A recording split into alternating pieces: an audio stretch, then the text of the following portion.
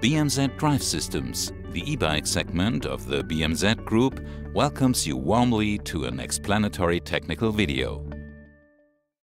This video shows you how to install the motor.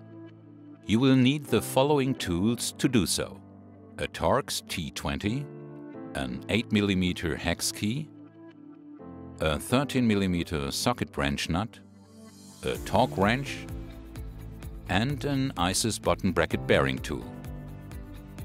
First, insert the motor into the frame from the right side. Pay special attention to the cables to ensure they aren't crushed in the process. Tighten the 3 motor screws with 23 Nm plus minus 2 Nm.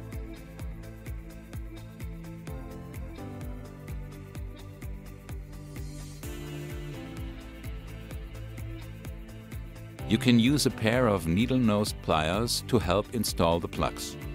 Ensure that all plugs click into place correctly. Now you can mount the left side cover.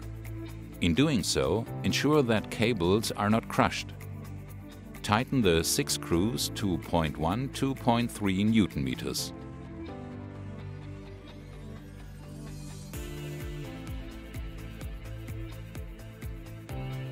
Use a crosswise pattern to tighten the screws.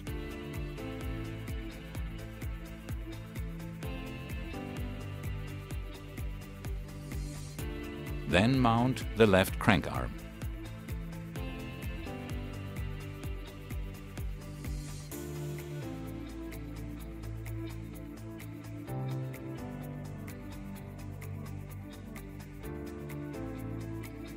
The installer should now move to the right side of the bicycle to mount the right motor cover with the 5 screws and tighten them to 0.1 to 0.3 Nm.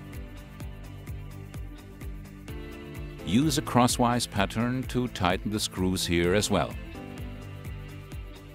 Now attach the brake lever to the handlebar and mount the chain ring spider and chain. Then set the spider nut in place and tighten it to 25 to 30 Nm.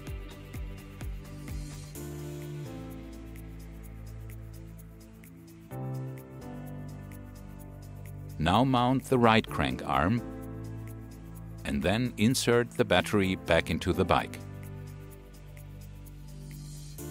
Finally, complete a functional test. BMZ, the Innovation Group, a global player in lithium-ion technology.